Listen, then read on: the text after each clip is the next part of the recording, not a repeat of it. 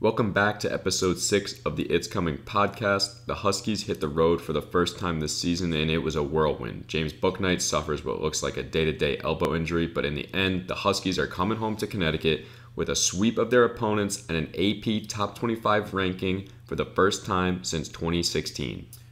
That's right, what a road trip it was. But first things first, we'd be remiss not to pay tribute to the legendary D. Rowe, an icon at the University of Connecticut who passed away on Sunday at the age of 91. But back to UConn men's basketball, 3-0 like you said on the road trip. That means my hot take from last episode was right. Booyah! The Huskies swept the road trip just like I said they would. It wasn't pretty, it wasn't easy, but they're a top 25 team. They're 7-1 and they got a week to prep before St. John's. Let's get right into it. It's episode 6 of the It's Coming podcast. Kemba Walker, step back, Walker, Cardiac Kemba! And the Huskies are the top dog in 2011. El Amin comes over and says, we shocked the world. Bounce, up ahead to Bouknight, to the rim, and a ball! You know, people better get us now. That's all. You better get us now, because it's coming. All right, Noam, and for the first time in what feels like forever, we are breaking down more than one game in a week. So let's not waste any time. We're going to jump right into this Marquette discussion. With Bouknight hurt, the second half was looking like it was going to be a worse disaster than the first half somehow. Marquette opened the half by scoring the first 10 points, pushing their lead to 18. But in that next timeout, Dan Hurley challenged his team. And, it was like a boxer going to the stool after just getting rocked. And, we had to decide, if we wanted to get off the stool and continue to fight. And, it just showed a lot of character. And then from there on out, it was the Tyler Polley show. We all know the story. 23 points in the second half matches how many points Marquette scored in the half from their entire team. 8 for 12 from 3. He was unconscious, man. He even went to the rim and put together some good old-fashioned three-point plays with the N1. And here's what Polley had to say about his performance. It kind of felt like that. Like, if I touch the ball and I shoot it, it's going in. That's what I feel like tonight. Every time I touch the ball, it's like a half. I'm like, it's going in when I shoot it. It's really nice to see him also just taking it to the rim and being able to do other things and just shoot threes. We talked about that a lot, that he needs to be able to find other ways to score other than catch and shoot, drive to the rim. And even on the three-point line, when he was really feeling it, he was taking jump shots right in your face, contested shots. I was very impressed. Huge credit also to the wrench, Isaiah Whaley. This was obviously the Tyler Polley game, but without Isaiah Whaley, UConn they wouldn't be so together on the defensive end. And now Marquette shot just 38.6%. That's going to win you a lot of ball games. Like I said, if you hold teams under 40%, you're going to win. But Whaley was the only other player besides Tyler Polley to score in double digits, and he also picked up yet another double-double. He was also the guy who just showed he wasn't going to quit on this team, on this game, even when they went down 18 points. And he really got the team going. There were timely blocks, timely steals, and he's just always one of those players who's never afraid to hit the deck. Such an energy guy. Isaiah Whaley, huge credit to you. But obviously, Matt, like you said, Tyler Polley, man, that dude was hot. I couldn't believe it. It was the performance we had been waiting for from him for quite some time. And then we go into the Butler game, and he does it again, leading the team in scoring in that game as well. That's right. It was another good game for Tyler Polley. That was UConn's first game without James Bouknight for the entire game. It was announced a couple hours before the game that he would be out. So how did UConn win? They won with defense, they won with rebounding, and they won with balanced scoring. We'll start with the defense. They held Butler to 47% shooting. Not too bad for Butler, but they forced 15 turnovers. Next, UConn won the rebounding battle. The stats don't necessarily tell the full story. They won the rebounding battle 30-27, but they really controlled the boards the entire game. And then the last thing, balanced scoring. Without an alpha like James Bouknight, a guy who's going to put up 20 points a game, UConn needs multiple scorers. What'd they get? They got 5 guys that scored at least 7 points. Next up, it was the return of Cook. His first play back was a two-handed slam. He showed off those newly juicy biceps. It was great to see a Cook back. We didn't necessarily see a lot of him. I think he only played about 8 minutes or so. But, UConn fans love a Cook. as he gets more and more in shape, he's going to be an X factor for this team. Then late in the game, Matt, I know you'll talk about this later, but Whaley had 2 massive blocks. The first one was on Bryce Golden, and the second one was on Aaron Thompson. It looked like he was playing against middle schoolers. He just literally swatted the crap out of them. And then lastly, Tyler Pauly, he was still hot. 5 of 8 from 3, so he was 10 of 16 combined, Marquette and Butler. But then he made adjustments as the game went on. As Butler started to close out on his threes, he started taking it to the hoop. Tough finishes or get fouled and go to the free throw line, and that's a big step for Tyler Pauly because if teams are going to guard him tighter on the three-point line, he'll make him pay inside. Yeah, and like you said, this was a big game for this team. I mean, no James Bouknight, and kind of shows that this team can get it done without him. Butler is, every team in the Big East is going to be a tough game no matter what. Butler is a good defensive team, so being able to share the basketball and share the scoring was really impressive. Moving on to the DePaul game, this one was a little bit of a struggle for the Huskies. Maybe some people didn't see it coming, but Tyrese Martin in the first half had a less than stellar half, but he stepped it up big time down the stretch when the team needed someone to take control. That's what these upperclassmen need to do.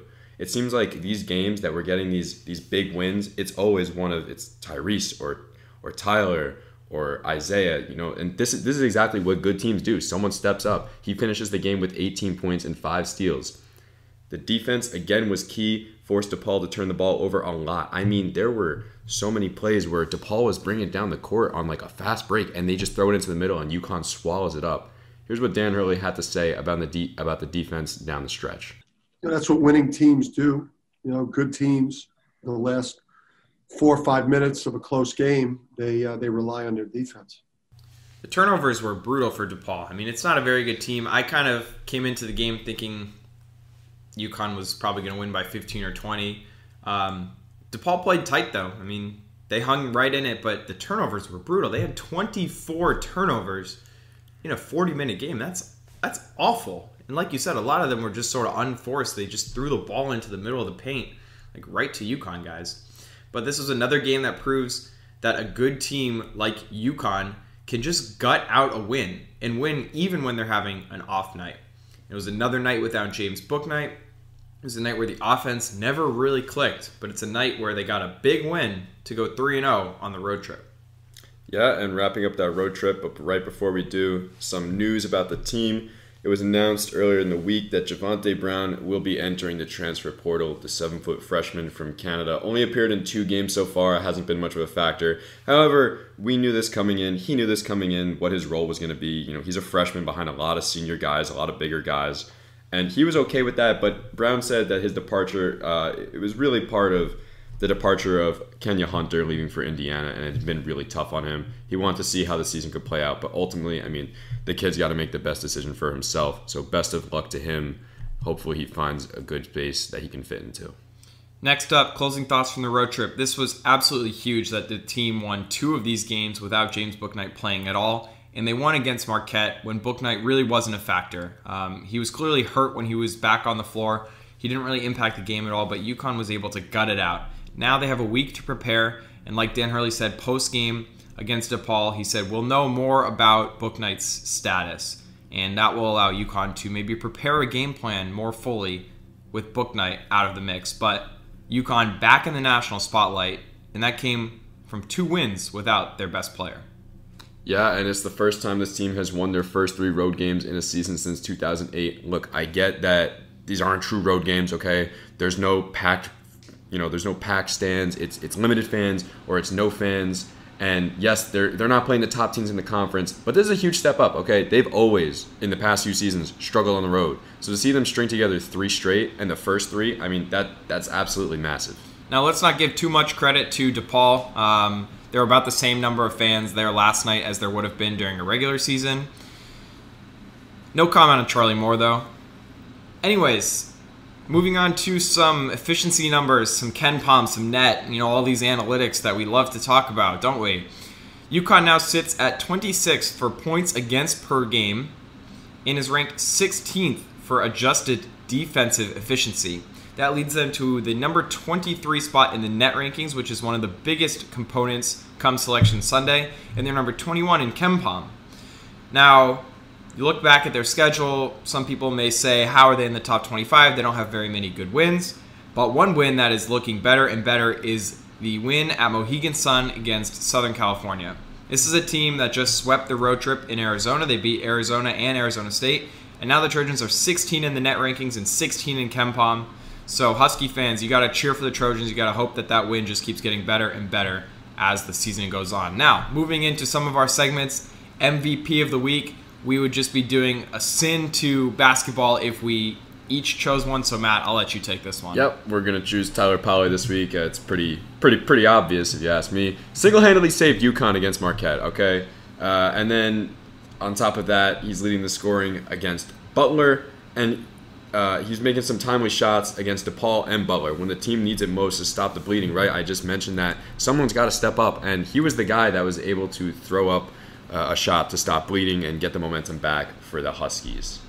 Noam, play of the week, I will let you go first. What do you have? So my play of the week isn't actually one specific play, but it was Tyler Polley catching fire against Marquette. 8 of 12 overall, 5 of 8 from deep.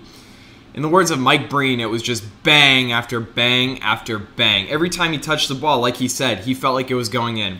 I mean, I was watching at home, and there was one possession. He got the rebound. He pulled up from, it would have been deep NBA range in a guy's face and just buried it. It was like your classic heat check. So Tyler Polley gets my nod for play of the week. Yeah, and for me, just like you, it's not actually just one play, but it's 2 consecutive plays. And it's the Isaiah Whaley back-to-back blocks towards the end of the Butler game. I mean, that first one, he was amped, man. He big time chest bump with Brendan Adams. And then that second one, right, they take the timeout, they talk it over. Shot clock's about to expire, throw it up. And Isaiah Whaley, he hit this ball like he was going for the kill in beach volleyball, okay? If this was Gamble Pavilion, and if this was normal times, he would have hit a kid in the second row of the student section, no doubt. I mean, the absolute force that this guy hit the ball with, it had him amped, it had me amped. My play of the week. We're going to move on to Under the Radar. And for me, it's not actually a play this week. It's going to be some stats. For me, that's UConn this season against the spread. I believe they're 7-1 against the spread now. So the team is greatly outplaying Vegas's expectations up to this point. I couldn't be happier. Noam, what about you? My Under the Radar analysis of the week is how well Tyler Polley can find his shooting pocket. When he catches the ball, he pump fakes so effortlessly. He sidesteps so effortlessly. He gets his feet set, his shoulders squared, and it looks like he's always ready to shoot. Whether a defender closes out and he can't shoot, or whether the defender doesn't close out and he just buries one in the guy's face, he's always ready. There was one play yesterday, he caught it, he pump faked, jab stepped, and then shot it. The defender just went flying by him, he had a wide open 3, he hit it. And then going along with that is how well he moves off the ball. It reminds me of Ray Allen. Ray Allen would always come off backdoor screens, find himself in the corner wide open and bury threes. Tyler Polley is doing the same thing, and Dan Hurley is really figuring out how to get him going in offensive sets as well as in transition. Yeah, and if you watch Tyler in the offensive sets, like you said, I mean, the guy is constantly moving around the court. He's not someone that tries to run to the corner once, and if he's not open, well, that's it for the play. He is out there constantly moving around, trying to find himself open, and he's always got his hands up. He's always ready for the ball to get to him so he can release that shot as quick as possible.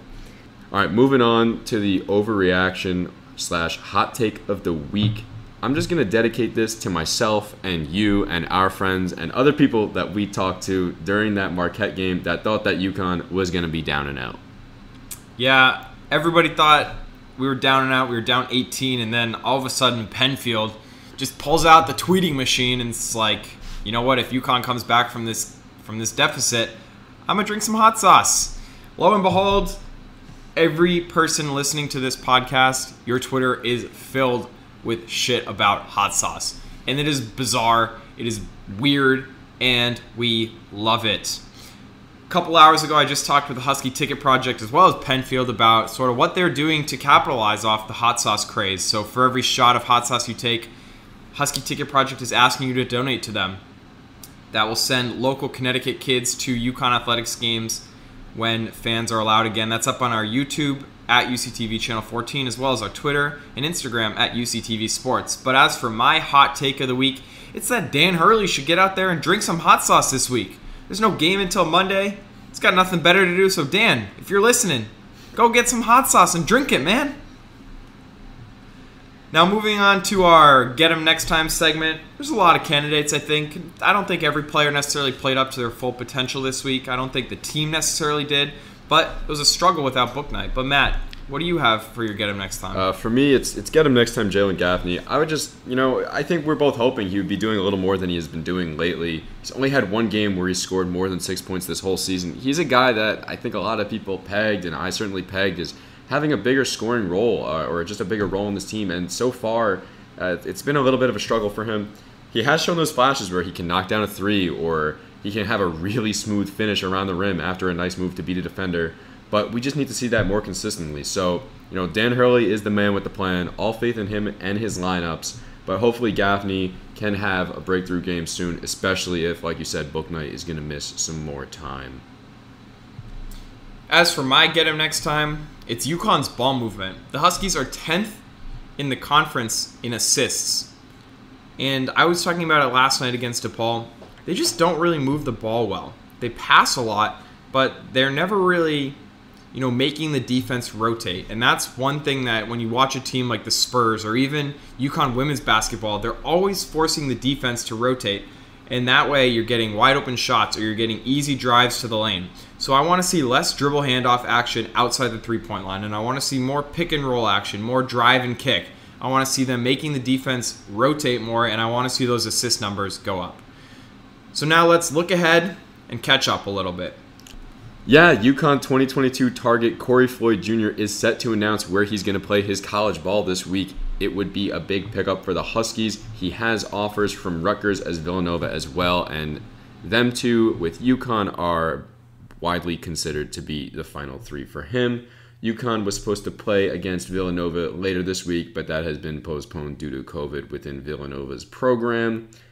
But the next possible game as of right now would be St. John's next Monday at 5 p.m., hosted at Gamble. St. John's has struggled largely in the Big East so far, a 1-5 record. They are going to play Butler and Marquette before coming to Storrs. It's really a bummer that Villanova game got postponed. Villanova's really been ravaged by COVID. It's unfortunate for them, but it's also unfortunate for the Big East as a whole because that's the conference's premier program. On last episode, I talked about UConn sweeping the road trip, getting ranked, and coming into a Friday night tilt against a ranked opponent in Villanova. Now we're going to have to wait a little longer for that. I also thought that this was the perfect amount of rest. They would get Tuesday, Wednesday, Thursday to practice, get a little healthy, and then play Nova. Now they'll have an extra couple days. Maybe James Booknight will be back next Monday, which is a silver lining.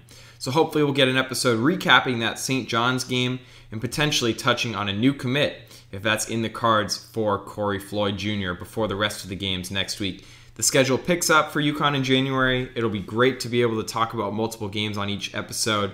But now we're going to get to our modified Hurley Juice sound of the week.